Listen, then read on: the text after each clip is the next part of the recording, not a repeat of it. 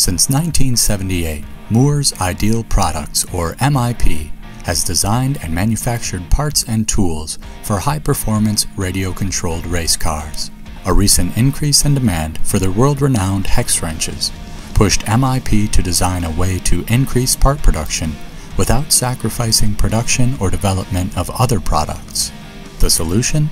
Working with Excalibur Tool, the team developed a fully automated 6-axis grinding machine that features robotic loading and unloading of parts.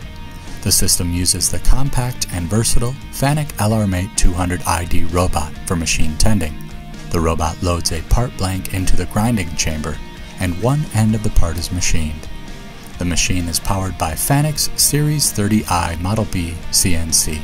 Communications between the robot and CNC are handled using FANUC IO Link I.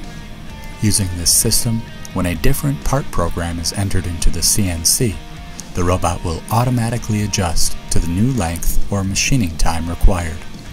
The robot then reaches back into the grinding compartment, picks the part out of the collet, and places it into a part flipper. This flipper rotates the part 180 degrees, and the robot loads it back into the machine so the machine can grind the other end. Once this is complete, the robot unloads it and places in the complete bin and loads the next part. With the new process, the parts only need to be processed one time, increasing production by approximately 300%.